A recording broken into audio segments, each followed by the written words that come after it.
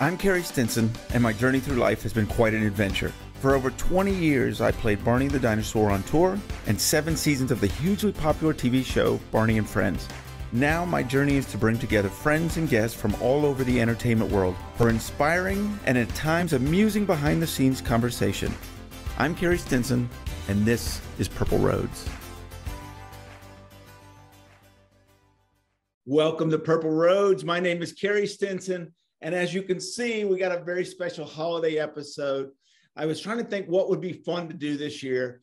We did one with Santa last year from Radio City Music Hall, and that was so much fun. And I thought, I know what we need to do. So we're going to talk all about the Christmas episodes and Macy's Day Parade with my good friend, my bro, my pal, my boy, Kyle Nelson. Kyle played BJ for, I can't even count how many years on tour and on Barney and Friends with me. And Kyle, how are you, my friend? I'm doing great, Carey. This is awesome. Thank you for having me. This is going to be great. If you don't mind, this hat's going to drive me crazy here, so I'm going to take that off. But I had to start with it, right? I had to start with it. Man, how are you? You're looking good. Thank you. Yeah, doing great. Just finished my first, well, not my first, but finished the semester of school, first semester, and just enjoying this Christmas break till we start back up in January, and just enjoying this holiday time with family and just getting ready to visit extended family over this Christmas break. Well, I appreciate you taking your time out to do this. The fans always have questions. I thought, we've never done a show like this. You and I did a lot of stuff together over the holidays, from Christmas on the road to Macy's Day Parade to episodes of Barney and Friends. So we've done so much. So that's what we're going to focus on today. We're going to talk about all of that. So I thought this would be fun here because I know you got some stuff to show. I've got some stuff to tell too. So I'm going to show you some pictures you probably haven't seen. Or if not, it's been a moment. Because I'm going through my stuff. We go through these things. And I found this picture. Oh. Okay. So that looks familiar, right? Busch Gardens. I think it was Busch Gardens. Very good. And then this one. Yes. Antoine and Casey. That's right. And that was in, do you remember where that was? Oh man. I do remember where that one was. Was that in Busch Gardens as well, or was that was in Utah. Utah, okay. That was in Utah. Up in Park City. Yep, up in Park City. That's exactly right. Looking fly as we always do. Yes. And then this is really how I know Kyle, and so I thought this is such an appropriate picture to show. Oh yes. We really, really got to know each other on the road, and just so special. And that's where it started. So that's where I want to start with this. What do you remember? What was it like Christmas on the road? We did parties, and we were, we'd go home for Christmas, but we'd come back and New Year's out on tour. So what are your memories of that? I'm just reflecting back on it. Those are really fond memories and experiences. All right. So, Christmas on the road was so much fun, Kyle. And you remember we used to do like Secret Santas and stuff like that. Do you remember who yours was? Yes, my first Secret Santa was Barry Pearl, and he was quite the gift giver.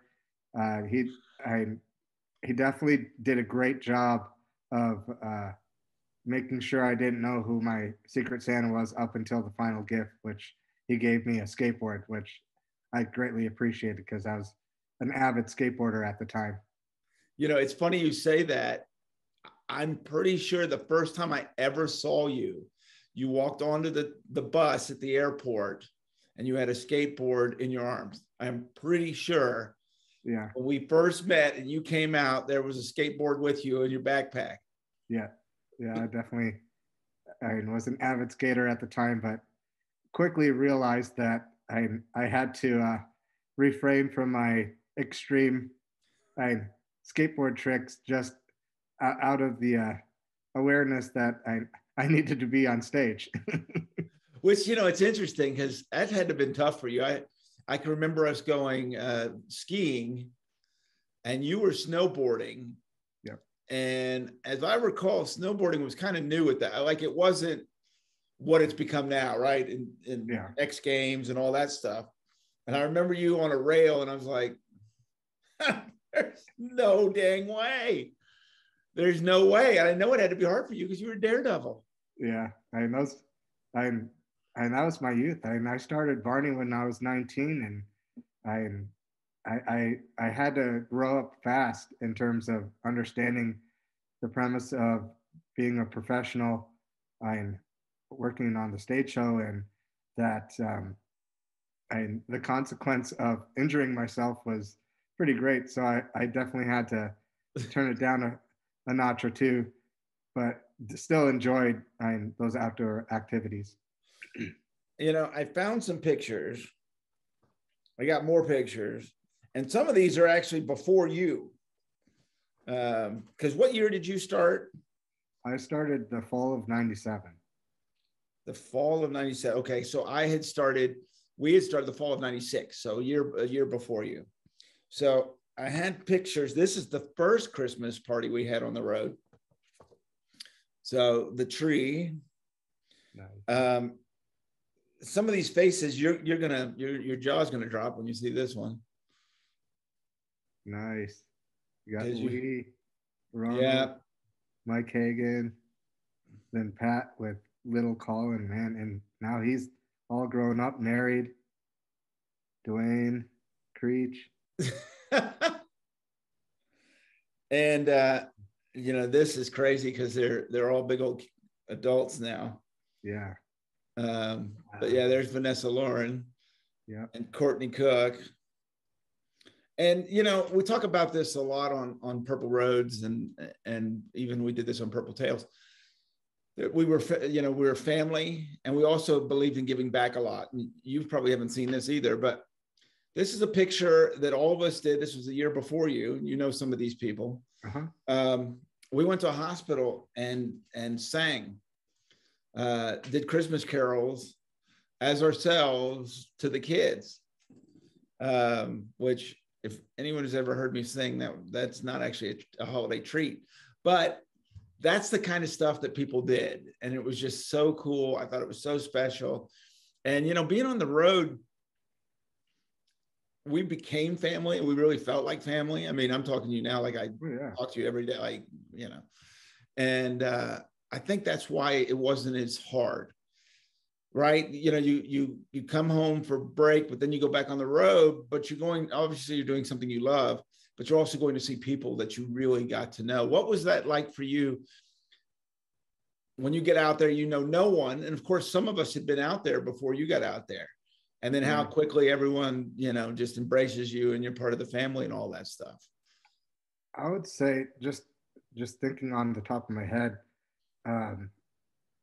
Penny Wilson, and she kind of took me under her wing, as well as everyone else.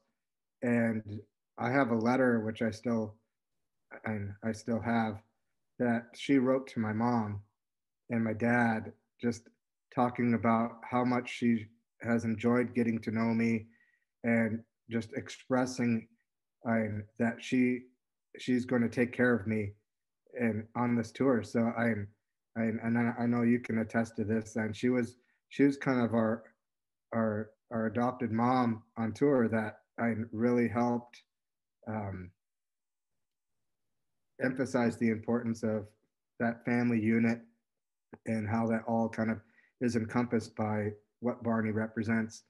And I just, like you say, I just remember our holiday parties, just being very festive, but I'm intimate in the sense that it was a time for us to be able to spend together, enjoy our time with one another, and just get to know one another.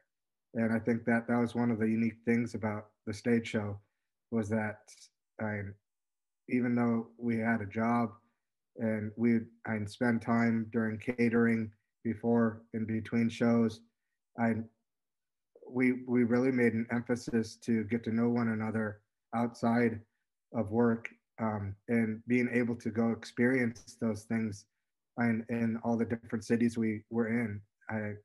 I thoroughly enjoyed and am just grateful for my um, opportunities that I had to kind of participate in those Make-A-Wish events, and just any opportunity to really kind of shed the light of what Barney represented and the love of Barney.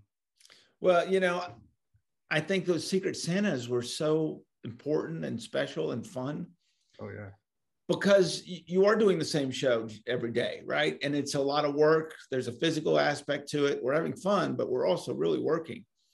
And that part I remember being a lot of fun, right? Something shows up in your crate or something shows up in your, wherever on the bus in your bunk and, those kind of things.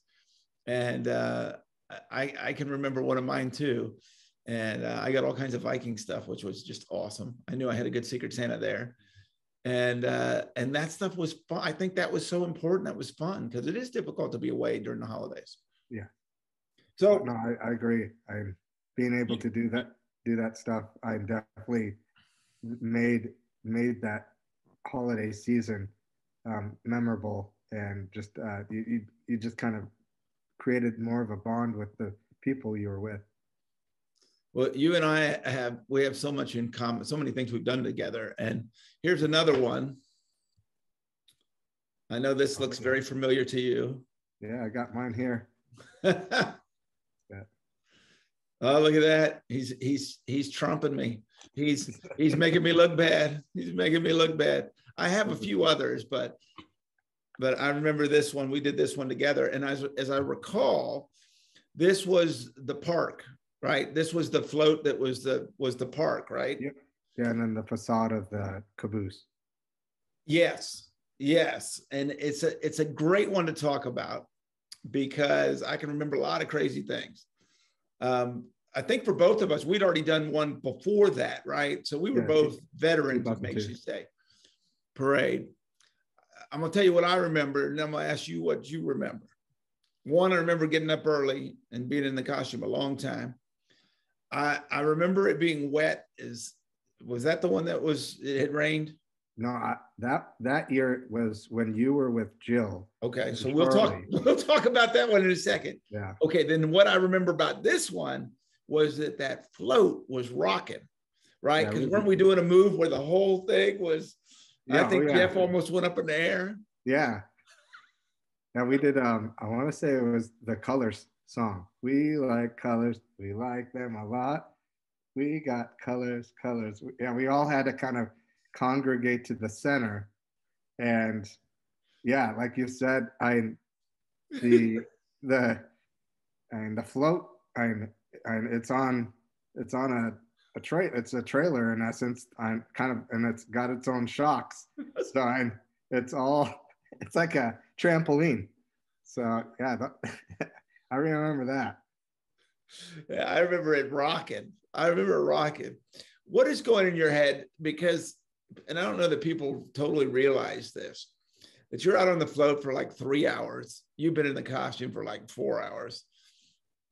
And then there's a sign saying that you're about to be on national TV and get ready, right? Get ready. And for us, we just keep waving until we hear the music and then we go right into choreography.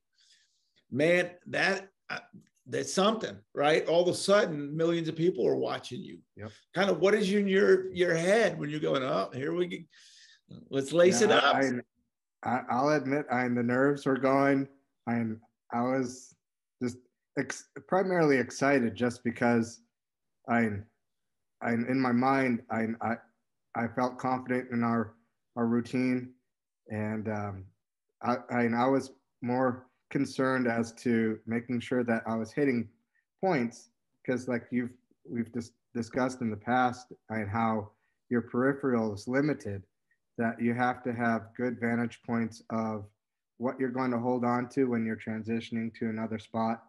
And I found that, like, as long as I got my hand on the handrail, and from where I was starting to where I was going, I'm going down a couple steps. If I made it down onto that flat surface there on the main part, that everything would be okay. And like you say, and you're on the float for like 2-3 hours, and then we get into and being on camera, and what we rehearsed, I felt like a reasonable period of time. These were like 3-minute compilations of like 2 or 3 songs, and but when you are actually doing it live, it's like boom, like you did it and you're done. Like, whoa, we're done. And we then proceed off, and like that whole 3 hours, I was encompassed or focused on what transpired in 2 minutes. But Yeah, I knew it was still so a blast. true. It's so true. And then I always remember going, all right, Miss Penny's going to call us here in a minute. And we'll either find out if we still have a ticket to go back to Dallas, or if I need to find an apartment in New York. Yes, she was very keen on telling us if there were certain steps we may have missed, or if we weren't, our timing was off. But I thought for most part every year, and we were always on point, just because, like you said, you're on national TV and got to make it count. And that was stuff that I just lived for, to be able to do, and that was a lot of fun. Yeah, it was a lot of fun, and that one was probably my favorite, because we've been doing that for so long. The three of us were working on Barney and Friends at that time together. We knew each other so well, and if something happened, we knew how to improvise at that point, right? So you feel really, we'd all done it before.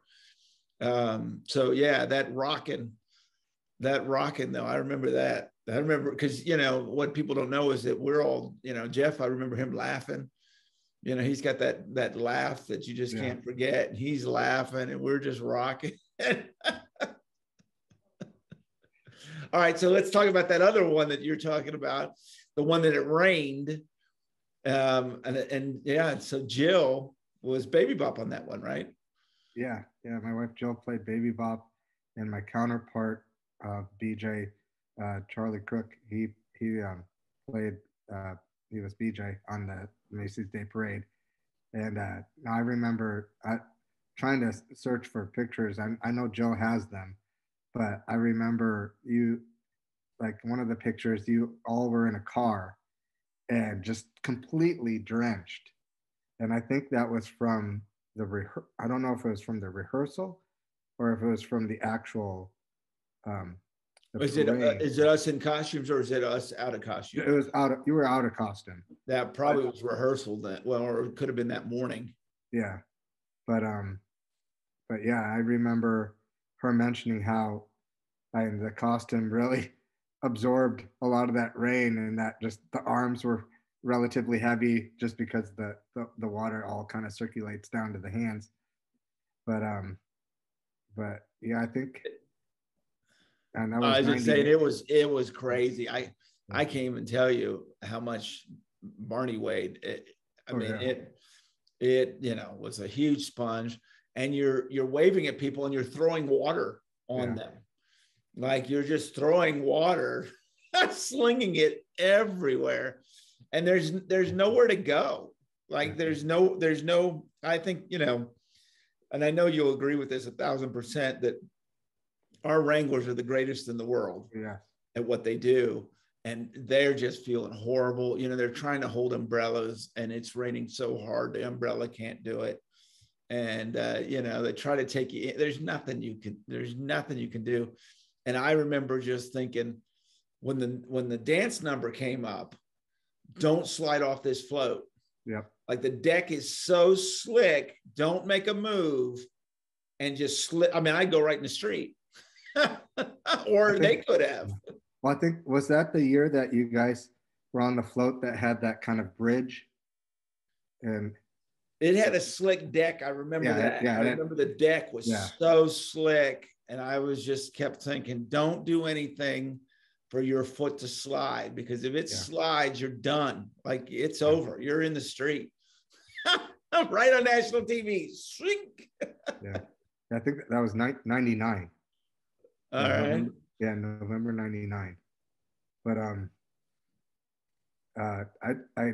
I it's experiences like those that really kind of demonstrate perseverance through understanding, like and you're Barney, and regardless of weather conditions, you're still going to demonstrate and embrace the weather, and no different than what Barney would do, and I think that even in situations like that, it kind of makes those experiences a little bit more memorable because I and you were able to withstand heavy rains and other years like heavy winds, uh, just just to really I see the smiles on those kids' faces as and you're passing by, and I that's I that to me I that was one of the things that just really made it so well worth it, just because I even though you're not on the stage show stage, and you're on a stage that's moving, and you've got hundreds of thousands of people, I all kind of aligned down Broadway, and all the different streets that I ventured through until we got up to Macy's, the store. So yeah, that was a lot of fun. What's the atmosphere like Christmas in New York? The Oh, Thanksgiving in New York, Christmas in New York. Yeah. It's definitely one of those bucket list type experiences that I encourage anyone and everyone to go do, just because New York, and you've got obviously big city, just very culturally diverse, and awesome restaurants, and that was like to me like just things that make me think of my first experiences is just like the smell. And granted, like you got subway smells, Right. But like and you're up on in the streets, and you smell the hot dog stand, and you smell the pretzel stands, and you hear the cars, the taxis, you got Times Square, the lights, and it's just and for me, like at the time being a 19-year-old, I'm from Fargo, North Dakota, and it's an experience unlike any other, because I've never been at that time. That was kind of like my first really big city experience, to be around that kind of population of people, and then also and to be able to enjoy going to a Broadway play or a musical, and enjoy just the food, going to and Stage Deli, and I'm trying to think of Star Diner, and I'm trying to. There's so many different restaurants. Star Diner was that was wasn't it? Was it Star or was it Starlight? I think it was the Star Diner. Okay, I know which one you're talking about. It was awesome.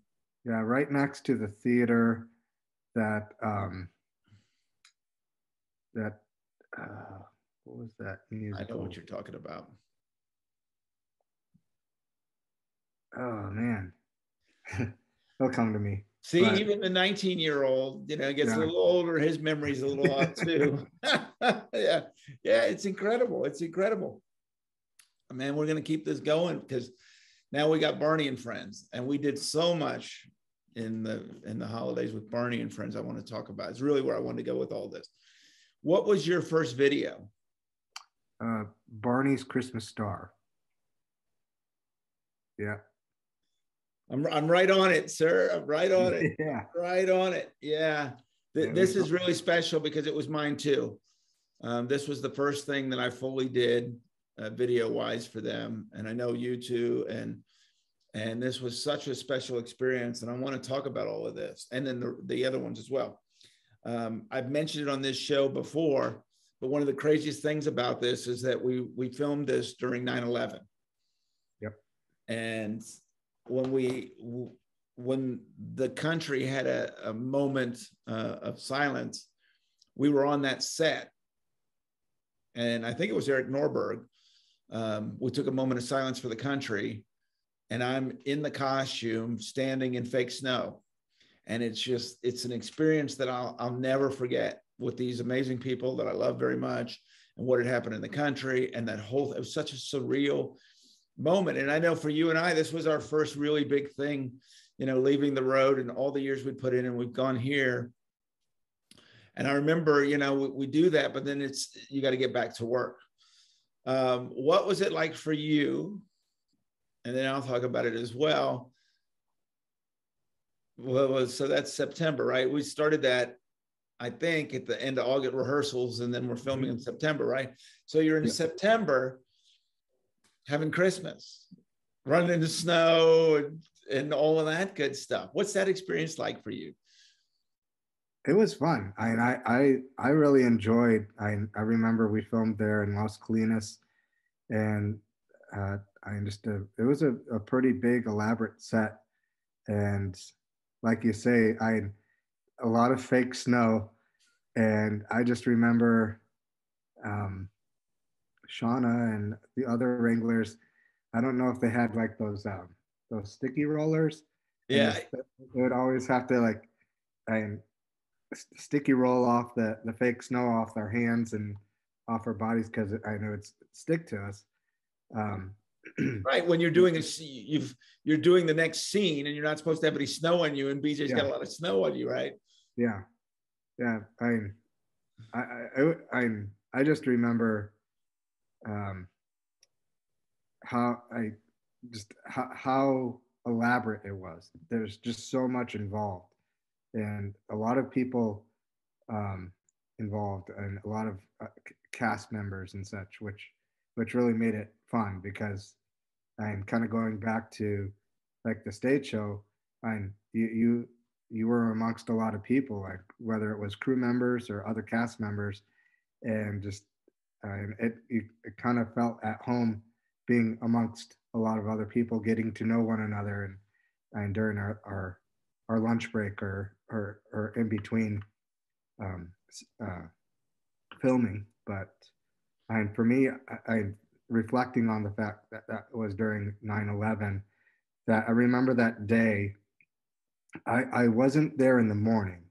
I came kind of mid-afternoon. My call time, I want to say, was around noon, but I do recall waking up, and a friend had called me, because I remember he had mentioned that he was thinking I was in like Washington Dulles, but it was like Dallas area.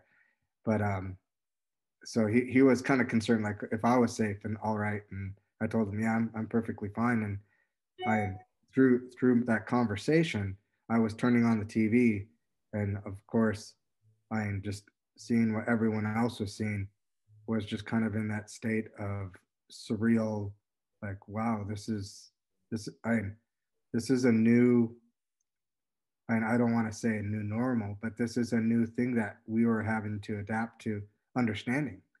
And I know that it was definitely a sensitive topic, or sensitive thing to talk about to children, especially when you're filming on set. And I thought it was very, very smart and respectful of the crew, the producers, and them to not really divulge what was going on, to kind of really alter a child's thought, especially since we had kids on set. Right. But we had a timeline to fulfill what we needed to do. So we all really stuck together, and out of respect, like you said, Eric Norberg, and demonstrating a moment of silence was definitely an honorable thing to do. It was, and I was there that morning. And when I walked off, because I only was working the morning that day, and I walked off when it was happening. And just like you said, they pulled me aside and said, "Do not tell the kids anything. We want their parents to do it. So we're going to have their parents are coming in, and we're going to let their parents do this." And that was one of the greatest things about Barney. they were so good with everyone. I mean, it really was a family, and they were really smart, and they were really good at making sure how they handled situations like that. When it comes to that snow, I remember it being hard to run in. I remember my legs as we were running and skipping and jumping in that stuff. And I remember it being almost like sand. And you're just like, oh my goodness gracious, my legs are burning. Yeah, and especially like if like you say, if you have no good footing, or if like if you feel like your feet are sliding, and it definitely like makes for an interesting scenario. And so you're just kind of taking on the idea of like, well, I certainly don't want to fall, and there's a good likelihood with our big shoes on that if our shoes don't have that grasp, we could fall. But no, I remember that I'm sliding around. You know, I know another question that people are going to want to ask, and you and I can both answer this. This was also this was like changing of the guard, right? I was coming in and taking over for David Joyner, who had been doing the video production for a long time. And Jeff Brooks had been doing the character of BJ for so long, and you had come in. And so the two tour guys, we'd both been around for a long time with Barney, but you know, the crew was getting to know us. Some of the cast was getting to know us. You know, I had been used to trying to live up to, not live up, but to learn what David was doing. You know, David was doing these big moves and things of that nature. What was it like for you to come in and know that you're taking over this role that has been so successful, and someone's done it? I know you've done it on the road, but now here you are doing it on the TV show. Did you have any thought about that? Yeah, no, I totally agree. And I definitely wanted to emulate the character with many of the same mannerisms as what Jeff Brooks would do. And he would, I know that when BJ was kind of stationary, and he would always kind of keep his arms moving. So that was kind of a trademark BJ type ism. And so that was definitely something I always wanted to honor and pay respect to. I definitely to be able to say even now that I was able to play the role of BJ on a TV production is still mind-boggling, and just an experience that I will always cherish. But like you say, amidst the kind of that changing of the guard and transitioning of people in those roles, and we always pay homage and respect to those that were there before us. And I've been fortunate to have befriended Jeff Brooks and to have worked with David Joyner, and just consummate professionals. And I know it's a lot of fun to spend that time and to carry on that torch, that Barney torch. Absolutely. So then we get to Barney and Friends. And, you know, it's funny how you say Christmas Star was elaborate, because it was. But then I can remember us doing Christmas episodes on Barney and Friends that were very elaborate. So I want to talk about, if you remember, when they snowed the park. Yeah. Do you remember that with the caboose at the park? And I mean, my goodness gracious, it was absolutely spectacular. You know, Bob LaValle and Elizabeth Belton and all of the art department, the boys and the girls that did such an amazing job. I mean, it was so pretty. I remember just like not even wanting to step on anything, because you know, they'd have to go and rake that stuff up after you do things like that. So what was your thought about seeing the park just absolutely gorgeous? I'm kind of like what you're saying. It definitely gives perspective to all the fine detailed things that take place, because when you're having to match shots, and like you say, trying to avoid touching certain things because you don't want to mess anything up. In certain circumstances, you had to. It was kind of a part. It was a part of the act. And if snow was moved, and we redid it. Whether it was like Tim Thomason or Tim McGarity, and they'd be back out there. Looking at the shot prior and be like, oh yeah, no, there's snow here on this part, and those are the little things that many people don't really realize. Requires such a large production crew, and but in it,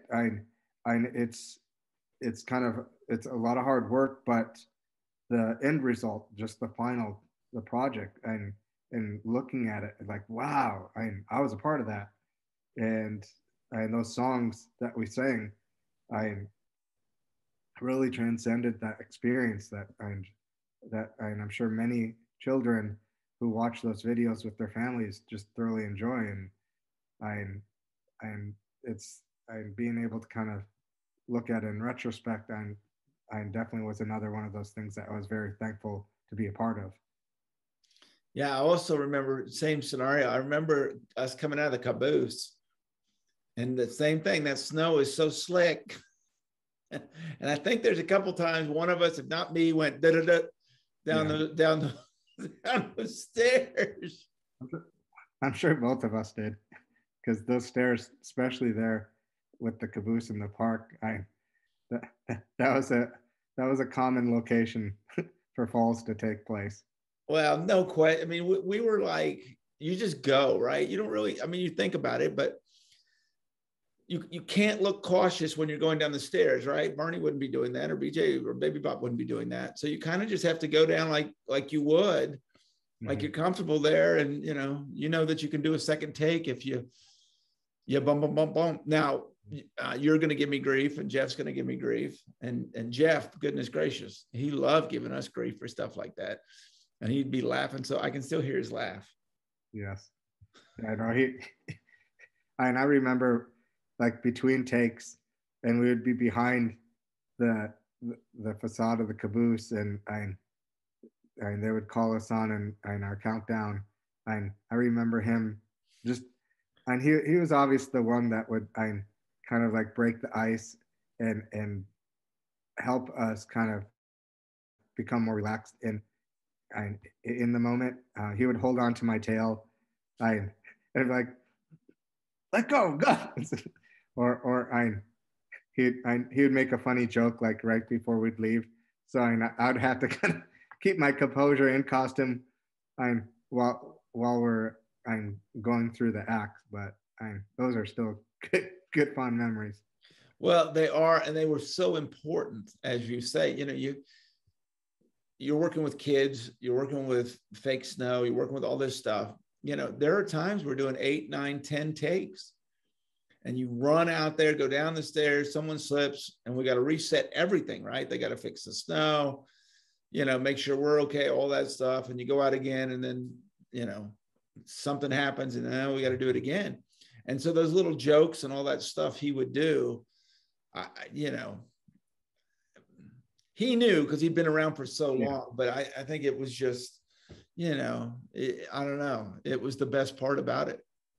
Yeah, no, I agree. And I think that we needed that amidst the number of takes that we would do. And I think that too, it also helped us adapt more patience and understanding situations will come about, and that we have the opportunity to do that takeover again. And then, like, when seeing it in the final result, makes it all well worth it, just because you want to provide the best product for the kids that are watching. I remember reading the Christmas script when I saw that you, Jeff, and Adam were going to be elves. And I thought, oh my goodness gracious, what in the world is going to happen here? How did that go about? Did they approach you about it before they wrote the scripts? How did that all come together? Yeah, I remember and obviously for me, and it was one of those quick, like, of course, yeah, and I would love to do that. And being able to then, and out of costume, uh, portray a character that is actually myself, um, I'm as an elf, but I'm utilizing my voice. I remember doing audio recordings with Joe Phillips, and I'm doing the song that we did, and him like help. I don't know if it, like using some auto tune track or some auto tune software, being able to You needed to make be our auto voice. tuned. Of course, I didn't, love it. didn't want a low tone elf. They wanted this high pitch, squeaky voice type elf, and but that was, I'm just being able to experience that. I being in an audio booth, I was quite fun, just because and you see our voice talent, and that's their role, that's what they do. Being able to kind of take on that role was definitely a new experience for me. And I remember being on stage and going through rehearsal, and I remember I'm Fred Holmes. I'm talking about I'm line of sight, and how I, even though when we're in costume, and it's just kind of a natural tendency for us to kind of align our costume so that we're in focus with the camera. But when you're out of costume, you really have to identify that you your eyes need to be focused on something that develops this notion that it's a natural setting, and I that you're not looking at camera. And so I just remember quickly realizing, like, all right, don't look at camera, don't look at camera. Um, so yeah, that was definitely a fun experience with both Jeff and Adam, and another one of those things that definitely I have to pay respect and homage to Lisa Albertson and the costume crew for putting together such amazing costumes. Um, and that was a lot of fun, just because I had something that was custom fitted to me, and I and definitely felt I like I was in Santa's workshop. I was an elf. and I was ready to do this thing. And But that was with the great Lindy Davis too, right? oh yeah, yeah, Yeah. she was a joy to work with. I just her energy, just her sense of humor. So, and I already kind of know the answer to this because I know you guys so well, but does it bother you being asked to play an elf? Does that bother you? Does any concern from any of you about that? For me personally, no, and I think that this day and age, things have definitely changed for a lot of what they call kind of typecast roles. But I think that portraying an elf, no different than portraying any other kind of character, whether it be a leprechaun, um, like some fictitious kind of kind of medieval type character. Sure. It's all a part of I imagination, and I think that in large part the bigger thing that I would be more concerned about is my character being portrayed in a derogatory way, or is my character being portrayed in a manner that is focused on my stature and not the character itself. So I think that I just out of respect, I definitely identify with the little people community that would rather defer not to be looked upon as people that I typically are like just generally only play elves or only play leprechauns. I we've definitely kind of broke that threshold of being able to be looked upon as real actors, people that can play the roles of any other character outside of a fictitious character. But I think the important thing is that that whatever character that is being portrayed or being played, and is not deemed to be looked upon as offensive or to be made fun of. And I think that the great thing is that I see a positive shift in society, and especially in the entertainment field, kind of going away from what used to be a norm. And so, and seeing how other people, and like in just uh, magazine ads and commercials, you see people of different cultures and different ethnicities and stature, size, and and being looked at in a more normal sense, that and that's normal, that's reality. And I think that's important, especially for our youth, to understand that that especially people with physical challenges, and people with who are amputees, and being portrayed in different lights that can be an influence and inspiration to others that I may have a similar condition. Yeah, that's so well spoken. I love how you said that and addressed that. I know you guys. I've seen you all play Cupid. I've seen Jeff play Baby New Year. I mean, I've seen all of it, but I also knew that you guys knew that it was always respect, right? So, Yeah. so I think it's exactly what you're saying. I think that's just absolutely beautiful, because we don't see it. You know, everyone that worked with you, no one saw that, and so I really took Jeff, because Jeff did a lot of that early on, Elves and Baby New Year's and stuff like that. He's like, I'm an actor; it's a job, Yeah. right? And exactly like you said, in every role that he played it in, it wasn't being looked down, it wasn't being made fun of.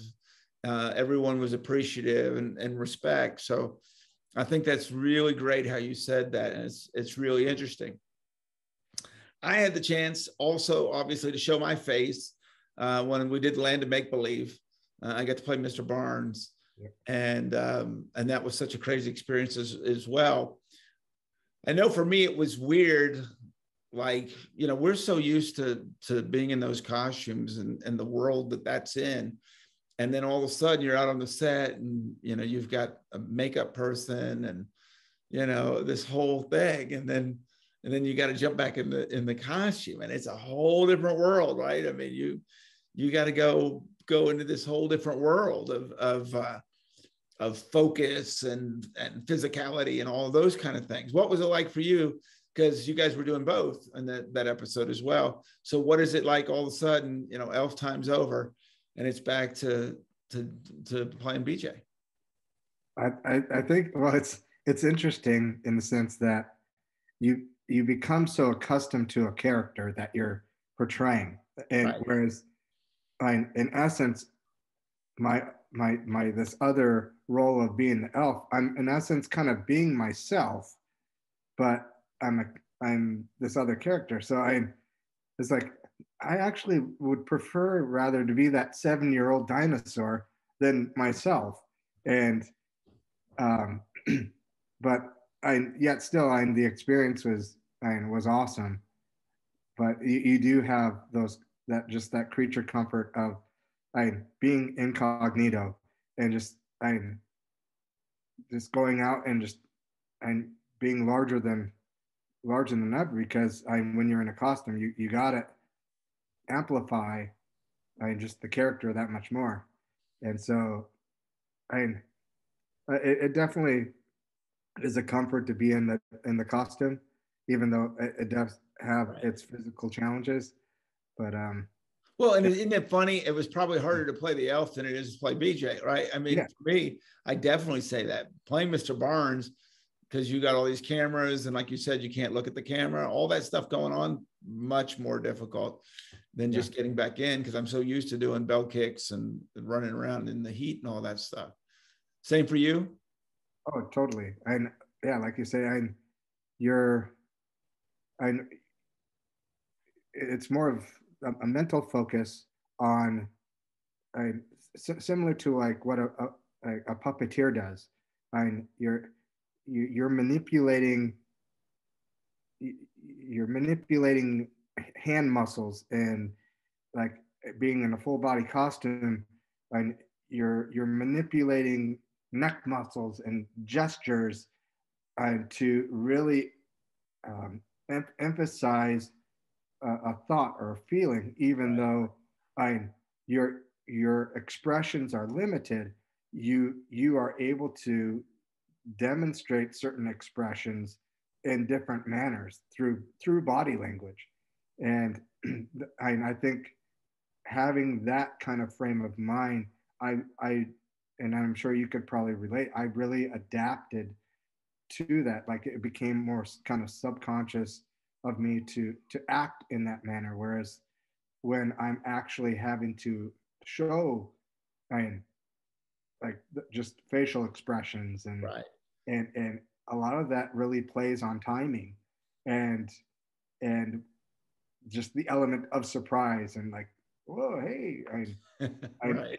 it definitely you have to kind of shift your thought when you're not in costume and you're actually mimicking those expressions with and as yourself. So Can you think? Do you have a favorite moment in the holidays filming, whether it's Macy's or tour or Barney um and Friends? I would say I mean I just think the experience of doing the Macy's Day Parade was pretty special just because I mean, you're out there and I'm able to talk with my mom and my dad. And I remember the first parade I did in 97. And I told, and my mom's like, can you make a gesture and to, or sign? So I just remember like I was going to give a salute and a blow kiss. And, and I remember like after that all was completed and got on the plane and flew back to Fargo, it's like my mom just expressing like, I saw you, you gave me the salute and you blew the kiss. And it was kind of moments like those that I was kind of like, I'm anticipating. I just to know that like my mom saw me on TV. It was like, I'm and just obviously being in New York and just having those experiences during that time of season was quite special. But they're all unique in their own ways. Yeah, I will tell you, and that's just beautiful. That's beautiful. I will tell you probably my favorite. It would be Macy's as well, but it would be the night before. The Oh rehearsals yeah. to me was the coolest thing that one of the coolest things I've ever done in my 22 years at Barney is being on the street in front of Macy's on a Wednesday night with all the action of the city going on and the lights. And of course, no one knows who you are. Yeah. Right. So they're all wondering because we're out of costumes and we're just kind of, this is for the cameras. Right. So we're doing a rehearsal for the cameras and the energy was just unbelievable. I just will never forget that. Yeah. Yeah. No, yeah, definitely seen. I just think back on all the spotlights that they have to help kind of just illuminate that space, even though it's during the daytime. At nighttime, it was just that much more intense. But yeah, I definitely rehearsals. I remember going out to see the balloon, having them do the inflating of the balloons. That was a lot of fun, and to see as well because you don't realize how big those balloons get until you're like right up close to them. And then I just remember going out um, and when I want to say Sloan was with us, and I remember having dinner with Sloan and all of us that were a part of that, and I guess the director or the lead person of the Macy's Day Parade. That was a lot of fun. And then Sloan's good friend Steve Krause, who Yes. he, he, he he's got a lot of energy. Yeah. being out there with him too. He's a part of Flutterworks that did our confetti for the stage show tour. Yeah. He definitely kind of gave me a better perspective of New York and like where certain things are and such. So no, those are good times. Well, Kyle, I can't thank you enough. It's always so good to see you, but it's awesome hearing your memories and sharing with everyone. Likewise. Thank you for having me. And it's always a joy to be able to reminisce about the good times and those experiences. And to refresh my memory, I'll still need to go back and think about what musical it was or the theater that was adjacent to Star Diner. But yeah, those are great times. And knowing Kyle, he will. I'll get a text message from him about that. He has also sent so many cool pictures, which we will put on this episode and out on promotion. So get ready to see some really cool pictures as well. Have a wonderful time with your family. Please say hello to everyone. Say hello to Jill. Likewise. And Eli and Emery. Well, no, I was just going to say, I saw the picture of you and Eli at the game. Oh, yeah. Mavericks and Timberwolves. Yeah. Yeah. If you go on YouTube, you can see a picture of Kyle and I years before on YouTube. You remember that? We were at a Mavericks game and one of the guys, one of the cameramen from Barney shot it, and it's out on YouTube. You can see us at the game. And then that's what I was thinking when I saw that picture last night. I was like, oh my gosh. Boy, it's full circle. Eli looks just like Kyle. It's just like Kyle. And Emery's so sweet. You remember when we were at the Target Center and saw KG make that last second shot? Oh yeah. When that was the game before we started performing at that venue. To me, that was probably by far my most favorite. One of my most favorite sports experiences. Yeah, it was incredible. We could have an episode on Minnesota sports and all those experiences. That was amazing. And I've got pictures of, my brother got to meet Jimmy Jam and Terry Lewis, or Jimmy Jam was there, which was cool too. Minnesota was unbelievable. Yeah, and Rich Gannon. I've got a picture with Rich Gannon. Absolutely, I do. Yes, Kyle and I can go off into the rabbit hole on sports so easy. So there might be a whole episode about that. But Kyle, man, thanks so much. Have a wonderful time. Happy holidays, and we will definitely see you soon. All right. Much love. And thank you so much for watching Purple Roads. It's been such a great year. We appreciate you watching the show. This will be the last one for this year, but we've got some great ones coming in 2022. So thank you so much, and we'll see you in 2022. Merry Christmas, happy holidays, and remember to keep your eyes, ears, and your heart open, and you'll find your purple road. We'll see you next year.